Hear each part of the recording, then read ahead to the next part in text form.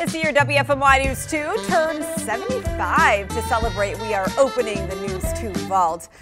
April 10th, 2014, 10 years ago today, the city of Greensboro launched its first mobile app. The Fix It Greensboro app let people take pictures and videos to report things that needed to be fixed, like downed trees, broken sidewalks, overgrown lots, graffiti, and potholes.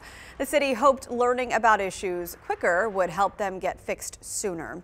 In February 2018, the city launched the Greensboro Collects app for garbage and recycling collections, but realized the apps served similar purposes. So in September 2018, it officially moved everything over to the Greensboro Collects app.